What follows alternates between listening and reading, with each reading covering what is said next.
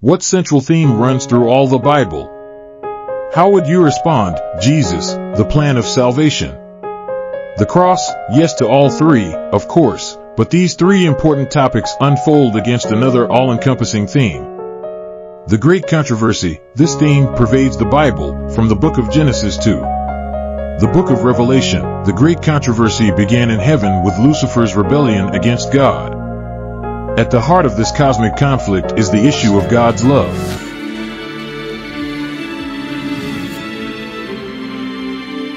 Hello, welcome once again to Whispering Hope Daily Sabbath School Lesson Review. We are so delighted that you continue to be ardent viewers and supporters of this ministry. Just a few years ago, this ministry started and it has grown all because of you, our viewers, who have shared the word. You have continued to share the link and invite others, and you have commented and you have caused this word of God to grow in leaps and bounds. So we are very appreciative of the fact that you continue to be supporters of Whispering Hope. This morning, as usual, we continue in the study of the week's lesson, and we're getting close to the end of the quarter. And so we are going to see what the lesson has in store for all of us today as we get into today's discussion. With me today, we have the wonderful Elder Jacqueline Gordon, but Elder Andy David is off on assignment today. So we have in his place, we have the indomitable Pastor Orville Joseph. And so these two are going to be bringing to us today the insights and the foresights even into the lesson that we're going to be studying. Well, we're at lesson number 11. It's the 11th week of the quarter, and that means we're winding down. And the lesson is entitled The Impending Conflict. But let's stop at this moment to just have Elder Gordon and Pastor Joe just greet the folks who are viewing this morning on Whispering Hope. Good morning, everyone. Happy to be here as usual. Good morning, Elder Joseph and Pastor Joseph. It's all wonderful when we have a pastor in our midst. And welcome everyone and Whispering Hope family. Indeed, God will truly continue to bless us as we go into his word. Amen. Always good to see you, Elder Gordon. Pastor Joe, how are you doing today? I'm pretty good. It's great to be on with two illustrious Bible students, Bible scholars, and it is my joy to be here. I envy being in this position. Nonetheless, I'll try to do my best. I know I'm filling big shoes. I know Elder David is out this morning, and so I have to fit in for him. But I'm least among the apostles, and I'm glad for the opportunity to be here. All right. Well, we're all least among, so I don't know which one is the least. So we'll move forward from there. Elder Gordon, just give us a prayer as we are about to open God's word, and then I'm going to ask Pastor Joe to bring us the memory text so we get some insights, then we move forward into Tuesday's lesson. And let us pray. Almighty God and our Heavenly Father, Lord, we're so thankful for the gift of life, thankful for your word of truth, oh God, that can set all of us free today. And as we get into your word, we invite your Holy Spirit to guide, God, teach, oh God, teach us so that we can be edified, we can be enriched, we can be further empowered to do your will so that we can make it to live with you throughout the ceaseless edges of eternity. So grant us your blessing, your joy, and your peace, and bless all Whispering Hope family as they all tune in to be enriched by the word of God in Jesus' name. Amen. Amen and amen. Give us some memory text, Pastor Joe. Okay, so our memory text is taken from John 17:17, and it says, sanctify them by your truth. Your word is truth, the New King James Version. That's a very terse memory text, Pastor Joe. Very short and concise. I don't know how much you can extract from that in relation to, we've been studying for the quarter, the Great Controversy, and this week's lesson is talking about the impending conflict. If you could give us some insights into the title itself, the impending conflict, and how does the memory text fit in, or anything you can just give us insights into the memory text in terms of our study for today. So the title for our lesson study this week indicates that there is an impending conflict. There's a conflict that's looming. Well, it's already brewing, I would say. And that is the conflict between truth and error. And it is going to come to a head where individuals, all the inhabitants of the earth, will have to choose on which side they stand on, whether they stand on the side of truth or whether they stand on the side of error. I think in Revelation, we are open up to the idea that those who stand on the side of truth will be sealed by God, and those who stand on the side of error will demonstrate that they have the mark of the beast, which is essentially a part of what we're going to be studying today. But Jesus, in his prayer, I like to refer to this as the Lord's Prayer, as versus the disciples' prayer. Jesus says in John 17:17, sanctify them through thy truth. Thy word is truth. He's talking to his Father. And the word sanctify, we know, is a word that is also translated set apart. My interpretation of this would that Jesus is asking God to make his people distinctive by identifiable by the truth that they follow, by the truth that they hold dear to, by the fact that they are willing to give their lives for the truth. That is the distinguishing mark of the people of God. It is not by accident that the servant of the Lord says that the sealing of God's people is the settling of the truth in the mind. And so the truth is an essential part of who we are as believers in God. We cannot afford to flirt with error or falsehood or half-truth. We have got to maintain and follow the full truth as it is in Jesus Christ. Excellent. Thank you so much, Pastor Joe, for that. You know, I quite agree, because in terms of what you said about the Lord's Prayer, we often look at the Lord's Prayer in the Bible as, you know, how the disciples came to him and they asked him how to pray, and he taught them how to pray.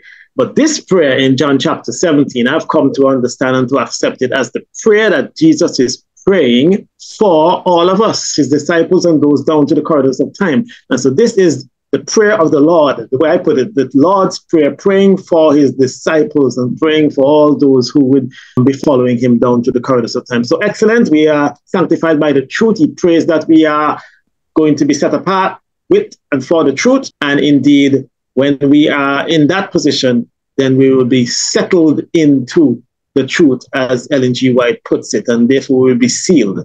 So Tuesday's lesson, coming now to Tuesday, June the 11th, the lesson is entitled Identifying the Beast, Part 1. So that means tomorrow, all of our viewers on Whispering Hope tune in for Part 2 on Wednesday's lesson of Identifying the Beast. Our objective this morning, Pastor and Elder Gordon, is to identify the beast in this preliminary stage, or this first part of the study. And I know it's very easy for us to take the whole thing and run with it, but let us try as much as possible to leave something for tomorrow for the guys who are coming on as they do that discussion as well. So Identifying the Beast, Part 1. And Elder Gordon, coming to you, you know that the Bible talks about beasts, and some people are fearful of reading the book of Revelation because it talks about beasts and dragon and all these things. And some people say they find it so hard to understand, and really it's all in codes and there's nothing there much about Jesus Christ. But the title of the book is The Revelation of Jesus Christ.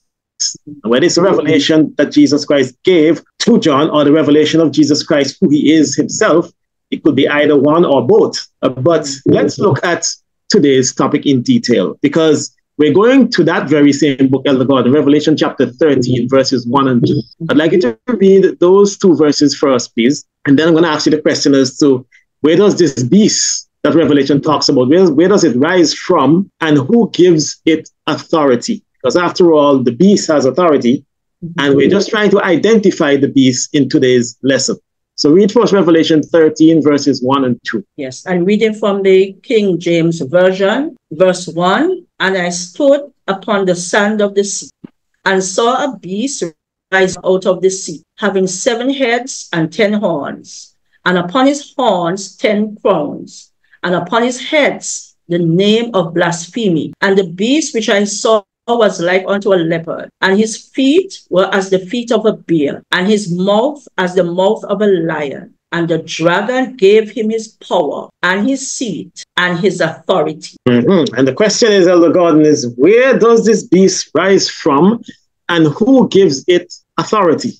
Well, as the Bible, Revelation itself speaks to that, it says that the beast came from the sea. And we know in prophecy that sea represents multitude, people, so come among people. But he came from the sea, and his authority was given by the dragon, by Satan himself. So it is Satan himself is the mastermind behind the beast power, which represents kingdoms kings. So with the beast representing kings, the sea, multitudes of people, and the power came from Satan. So we see Satan is the mastermind behind the authoritative body who seeks to rule and govern and enact laws whereby people are to administer according to the laws enacted. All right, thank you so much, Elder Gordon. So we see there that the beast got his power from the dragon, and you're saying to us that the dragon is Satan himself. Pastor Joe, how did this practically work out? I don't believe that anyone actually saw the devil in person giving power to indescript or nondescript beasts, so to speak. And we know these are symbolic things. So help those who have challenges in understanding Revelation and the beast and the symbolism and so on. How did this actually play out on this earth in terms of who is the beast and the dragon and what power was given? And how did all this happen? How did he get his power? If we go back to Daniel, and Daniel saw the various kingdoms that rule up until the kingdom of this world become the kingdom of our God, where the stone is cut out without hand and grew into a kingdom, which is the kingdom of our God. And so if we go back to that point and we see the four kingdoms, Babylon, Media, Persia, Greece, and Rome. So we come to Rome, and it is the last earthly power as established by Daniel. And as Rome loses its effectiveness and power, it created a vacuum. And just let me go back and say that those kingdoms are the kingdoms of this world. Those kingdoms are the kingdoms that follow the agenda of the archenemy, the dragon and Satan. So when Rome created that vacuum, when pagan Rome created that vacuum, it made it possible for the rise of papal Rome. And so with the rise of papal Rome, which was the dominant church at the time, it took on its spiritual power and authority, and it also took on the secular power that was once a pagan Rome. And so it is in that light that we see that the Roman church gained its authority and power. And it is not one that is ascribed to it by or given to it by God, but is one that's given to it by the devil himself. Meaning that Rome itself, by the way it behaved and exercised its power and authority, demonstrated that it was an instrument of evil rather than an instrument of good. And that is the defining thing, especially as we come to talk about the end of time and the conflict, that we demonstrate where we are and where we get our power based on who we give allegiance to. And so that is exactly what was happening to the Roman power. It gave its allegiance to falsehood and evil and to oppressing others and to destroying the word of God and to exalt itself above God to an extent and claim rights and power that belongs only to God. And so it clearly identified itself as that power that the dragon empowers to get its work done. All right, so if you were to take it in stages, what you have said, Pastor Joe, is that there was pagan Rome, meaning the government or the seat of government, those political persons who was in authority, and there was a vacuum, as you put it, meaning that there was a moving or a space that was available for someone to rule, because I believe history has shown us that the ruler of Rome then, of the Roman Empire, was Constantine, and that Constantinople was developed in another place. He moved it from above. And so that vacuum was filled. Now, my question is, in filling the vacuum, in having, I'm coming to you, Elder Gordon, in having or putting in place, instead of another political appointee or the deputy, there was no deputy crown or Caesar, you put in place a religious system or person. Elder Gordon, what's working behind Constantine to appoint the church, the Pope or the Bishop of Rome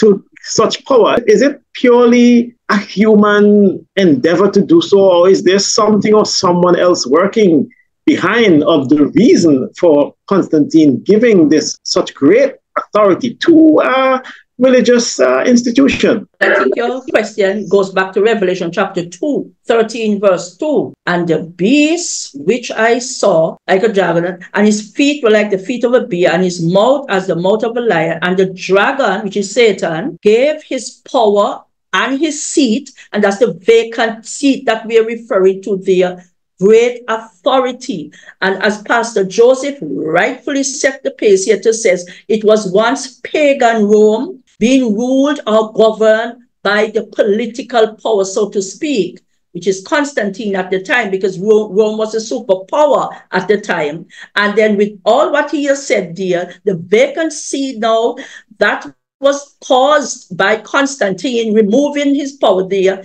it means now that a bishop, the Pope, the Roman Catholic Church, took that seat. Now, when you have a man of God who should be proclaiming God's word, whose authority should be the thus says the Lord. And I think this is why our memory text speak to sanctify them to thy truth. Thy word is truth. Stick to the truth. So we have a marriage taking place now, a religio-political power taking place, whereby Satan, the dragon, was able now to, we were able to implement his laws. We were able to, and as Pastor Joseph says, as we go back to Daniel, where he seeks to change times and laws, he could not have done it without having his man, his purpose, his church being his representative. So we see what is playing out here is that Satan is the mastermind. He is sad to say, but he used the power, the seat of the church, to fulfill or dictate his desire. And the desire is to wipe out the word of God, which can't happen, but that is his desire, so that falsehood can take dominance. All right, falsehood could take dominance. I'm listening to those words very carefully, Elder Gordon. Falsehood could take dominance.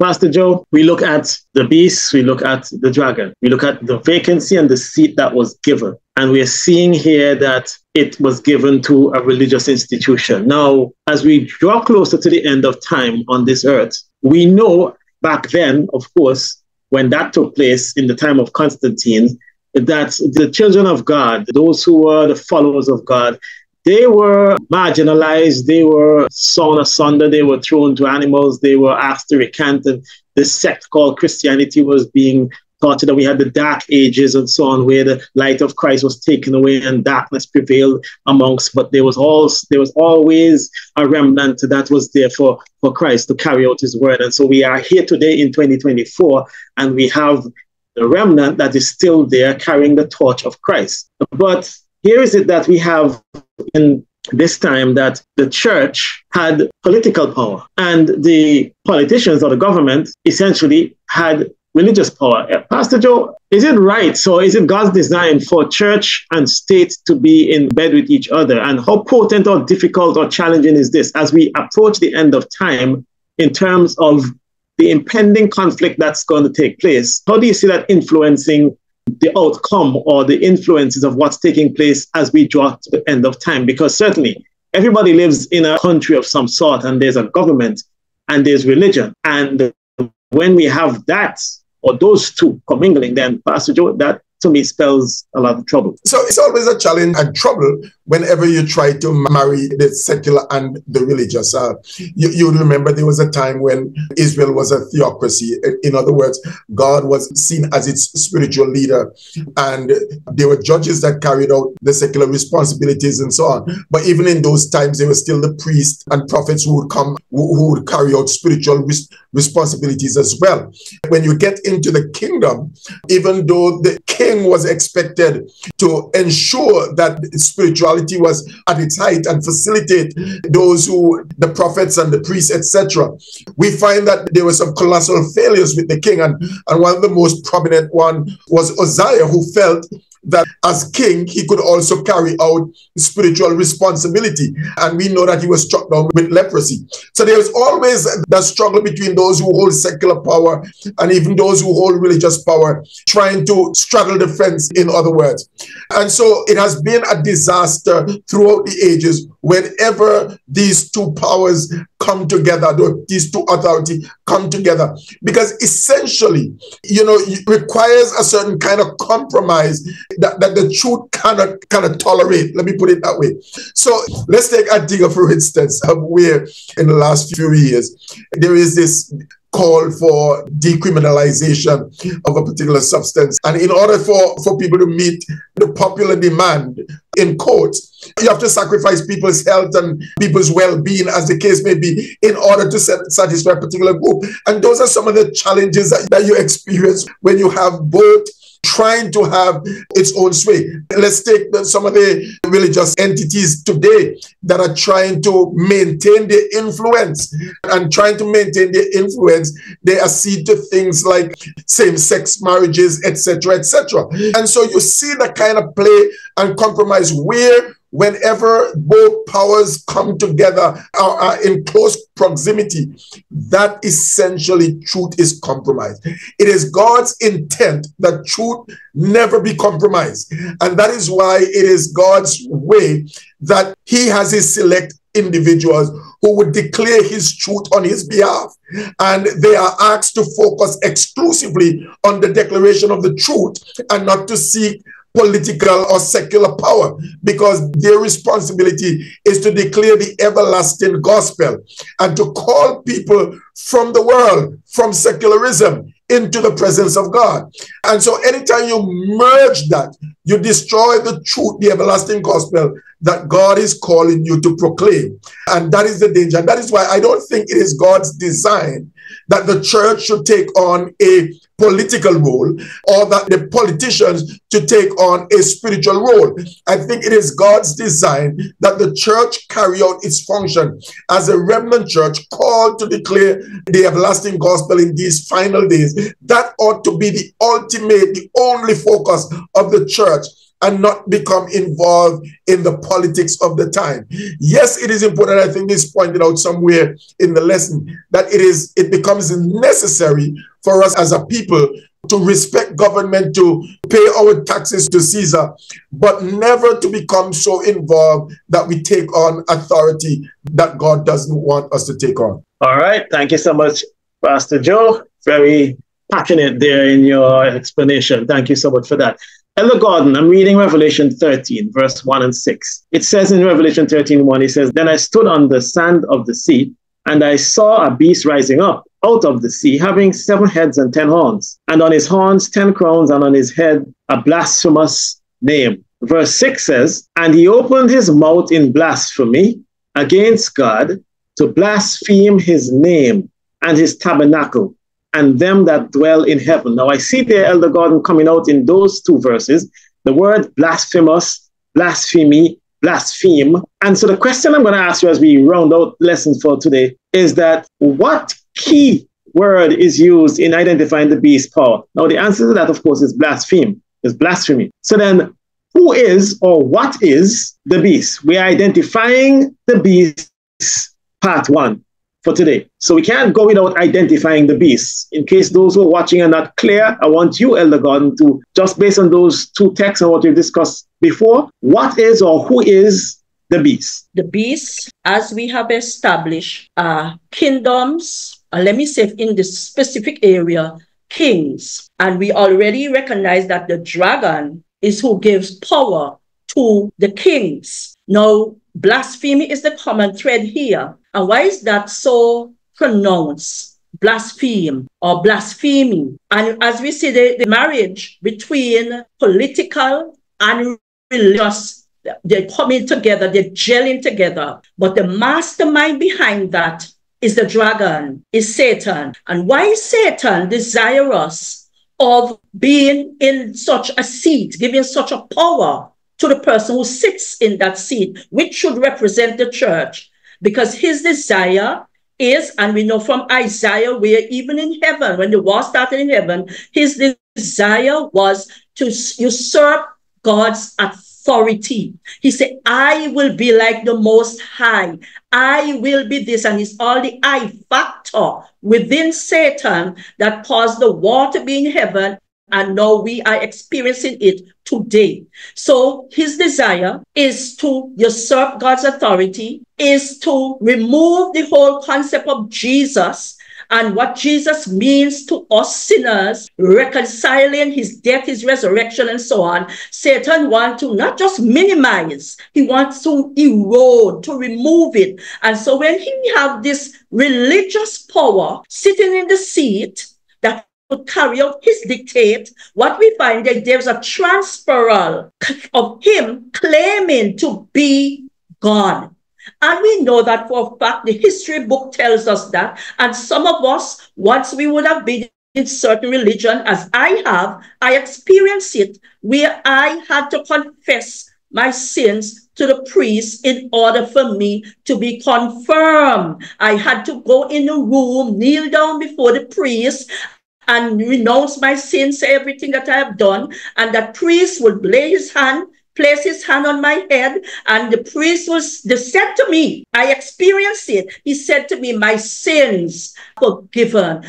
I was young, I was youthful, I didn't know truth, and so I really thought that my sin was forgiven by this priest. And so we see it. It's not something that the Bible, and it is so wonderful to see how God's word is truth, because the Bible says it, we experience it, and know that we are reading it and have a better understanding. We can understand where Satan now wants the church to take on that authority of God, claiming to have that authority of God and to forgive sins. Now we know that is the shedding of the blood. It is Christ's blood. Whosoever believeth me, or God, if you confess my sins, I am faithful and able to forgive your sins and to cleanse you from all unrighteousness. In Isaiah chapter 1 and verse 8, he says, though come, let us reason together, says the Lord. Though your sins be as scarlet, I, God, will make them white as snow.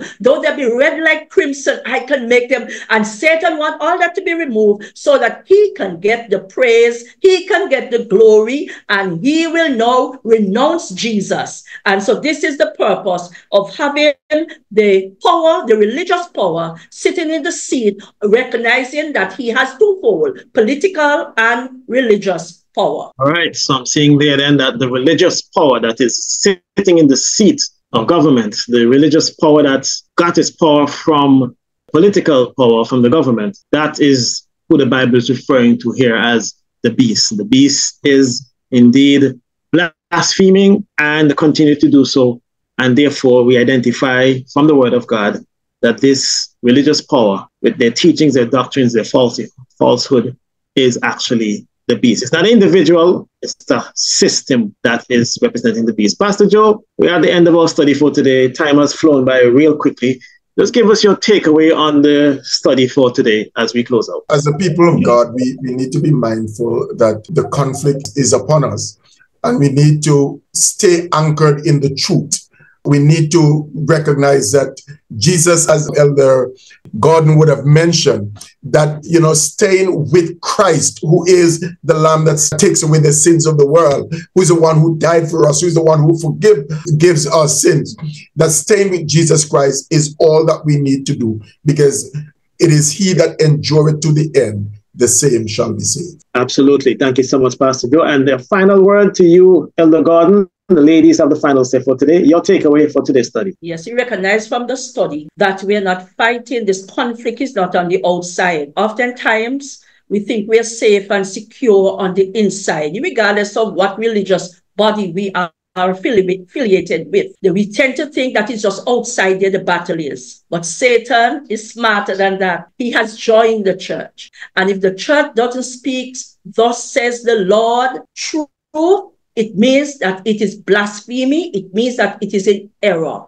So we must recognize that not because we are a part of a church, we must understand, as the Bereans did, search the scripture for ourselves so that we can recognize the truth and follow truth. Because when we have truth, indeed, only at that time we can experience freedom in Jesus. We want to thank you, Elder Gordon and Pastor Joseph, for bringing to us today insights into the study. We looked at identifying the beast, part 1. Please make sure that you tune in to Whispering Hope for part 2 in tomorrow's study on Wednesday, the 12th of June. Yes, the seat was given to the beast by the dragon. The dragon is identified in the word of God as Satan, and the beast, as extracted from the understanding in Revelation and elsewhere, that beast is a religious power that blasphemes the word of God. And so we have got to be so very mindful of who God is and what he stands for. The only thing that can guide us through and help us through to the end is the truth about God and to settle into his truth. We pray that you continue to view Whispering Hope, and more so that you continue to study the Word of God and let the Holy Spirit guide you in all that you do. So until we come to your way next time, may God bless you and have a wonderful morning.